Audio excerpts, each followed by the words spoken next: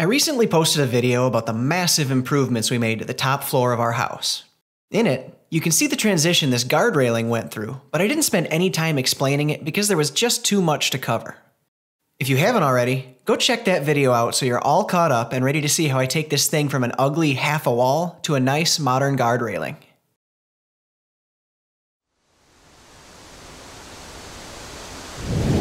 Alright guys, that ugly half a wall is gone.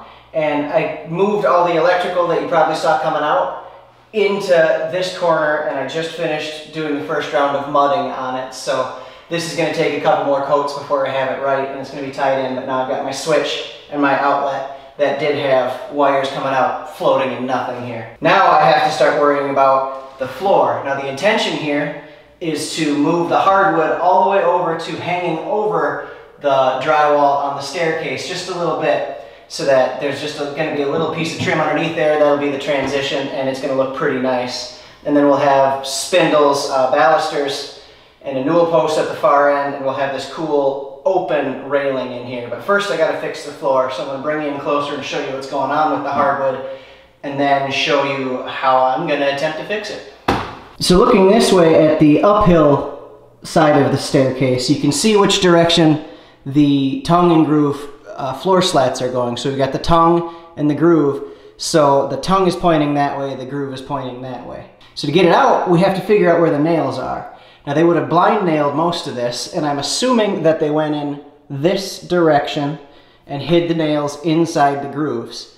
Now, if we come over here to this first board, which you can see is all kinds of just rough sawn, especially right there. They just sort of hacked it so it would fit in alongside the wall that we took out.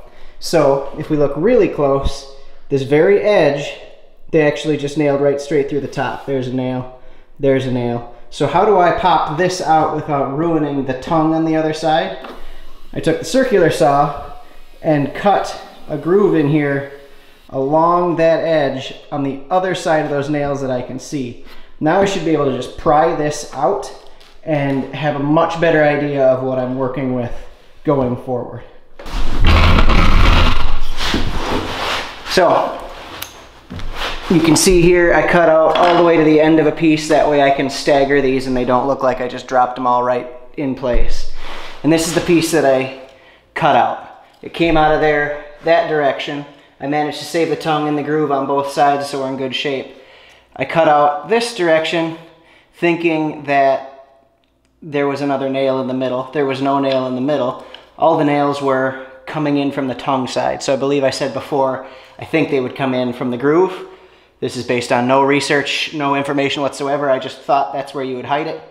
Clearly they put it in on the tongue side because I cut right through one. I didn't even notice. I must have a combination blade in there because it worked just fine. Cut the nail and the whole thing just came right out. So now that I know that, I can start putting strips in this whole length. Oh, I put this first chunk in without showing you because I needed to figure it out for myself. But it went in really easily and looks pretty darn tight at both of the corners. Starting at this end, that's the longest piece, and I basically set it in down here and then took a dead blow and tapped it in until it hit hard up against that joint. And then I did the same thing on that far end. And then I cut this one in the middle to be pretty close to the exact width, and then came up here and it was just a hair long. So I shaved just a little bit off again, and because I had access from this side, I was able to just slide it in between the two. Then I toe-nailed these nails in, so pre-drilled at an angle and then nailed them down to hold them in place and keep them from coming this way.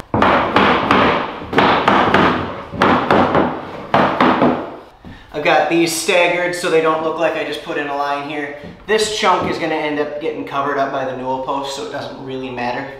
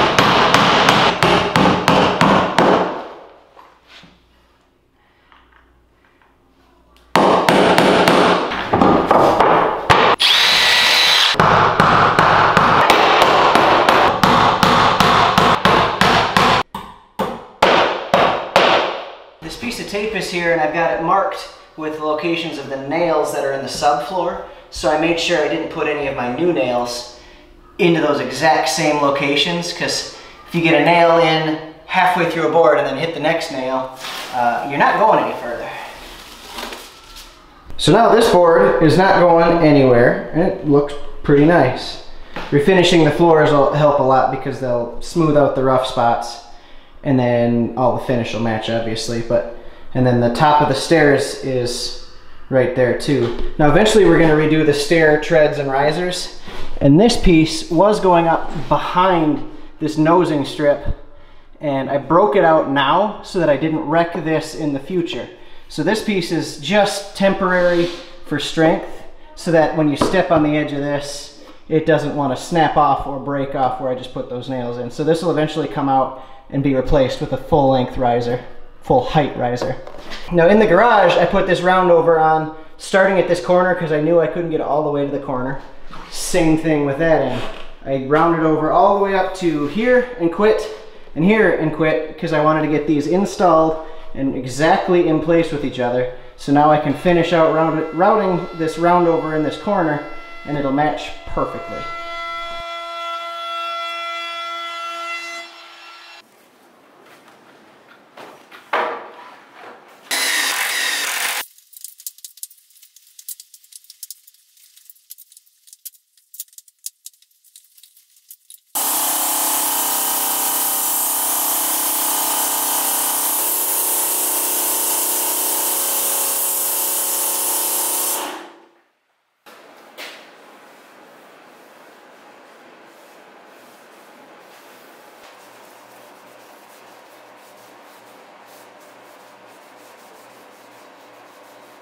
So, total height for the staircase guardrail has to be 36 or higher.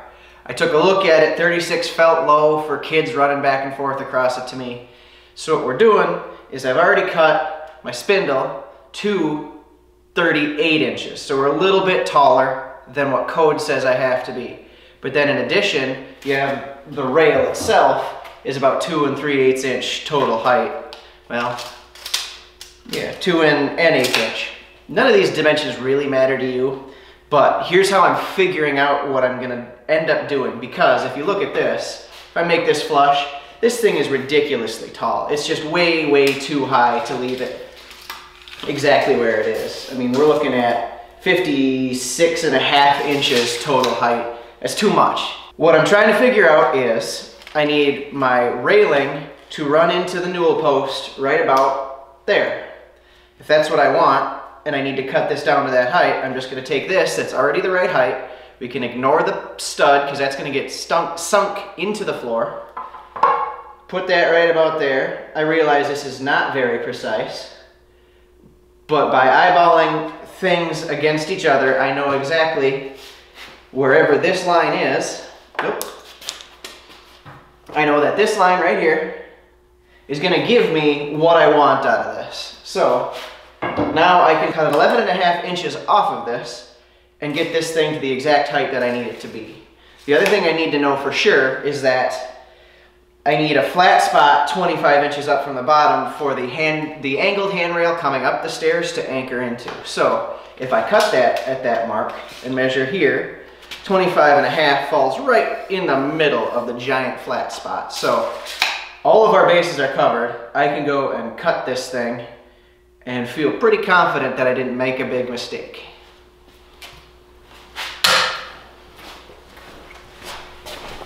I would like to point out, I have no idea what I'm doing. I'm making this up as I go along, but making sure that it's up to code and safe.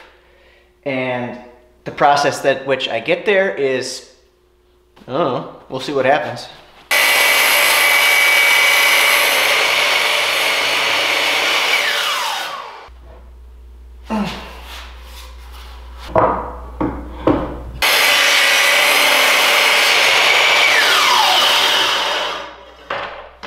And just to make sure I'm really happy about it, we'll double check square. Nice. Check 90 degrees from that. Nice. That bottom is perfectly square. I'm happy. Okay, so I'm back inside and ready to set the newel post. I marked up where I want it to go, and I spared you that because it was just a lot of putzing around. The one thing I will say is that right here along the center line, there's actually a double floor joist that I ran into when I was putting the new hardwood down. So right here and right here, running this whole width of this hallway is a double floor joist, and I want to get to that to help make this even stronger.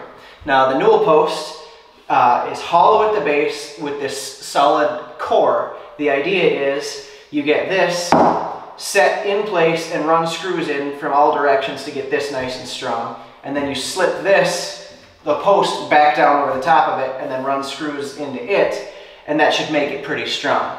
I've got two growing boys that I think are going to use this thing as a boomerang to accelerate down the hallway. So I want it to be even stronger than that. So like I said, I want to get down into the floor joist. So what I need to do is drill a hole that goes down into it, and I'm going to set a dowel, about a 1-inch, like old broom handle dowel, into the floor joist and into the bottom of this block so that it is secured down several more inches than just right here at the surface. So to set this, I'm going to put the block in and actually set it up just a little bit too high so it's not all the way down, and that'll make sense in a second. I'll put the screw in to lock that thing in.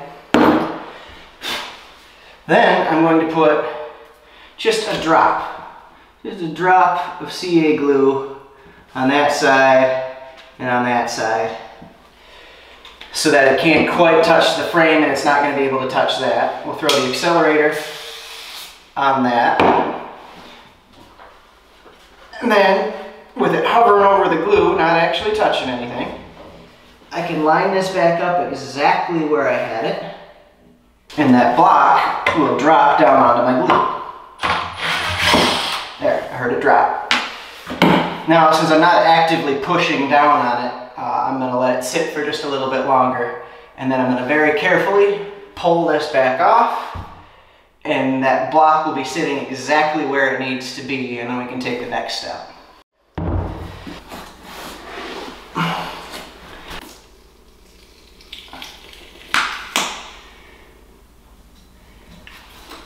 Perfect. Now I know that I want it right exactly on this line, so it's in the center of those two floor joists. And this direction truly doesn't matter much. I'm just going to try to get pretty centered.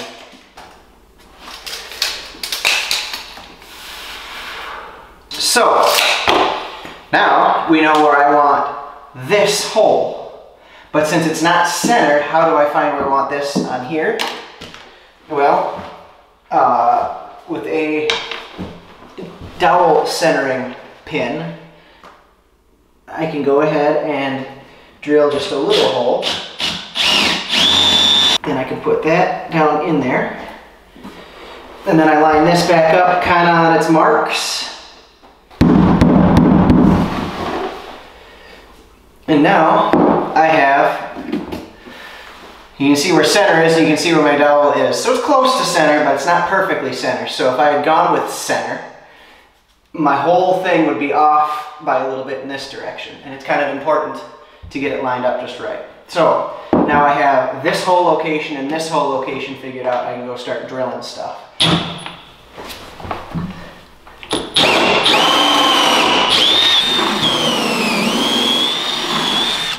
That's as deep as I can go with the bits I have.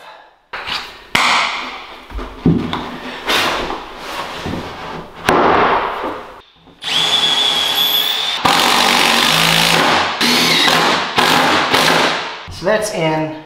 It will get glued in, it will get screwed in from all directions. Right now I just need it enough in that I can start figuring out the rest of the rails.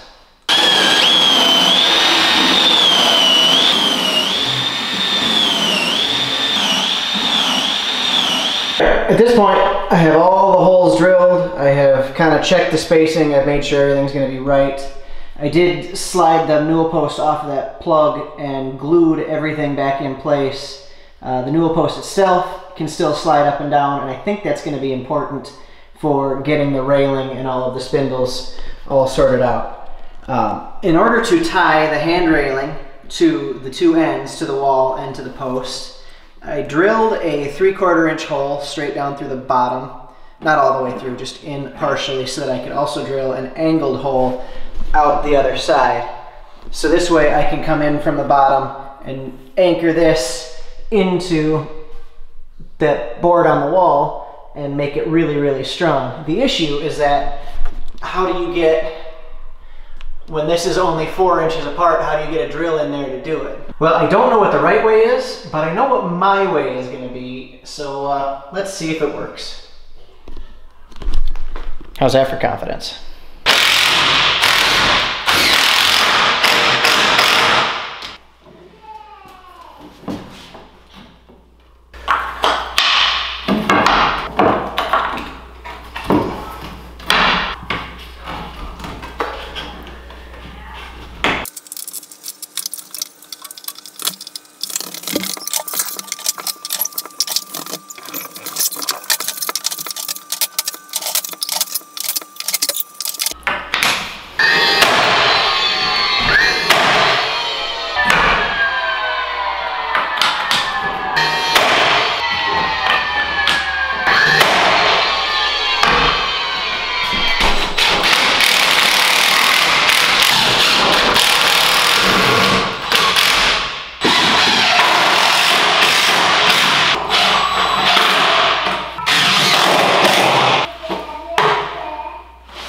Well, what do you guys think?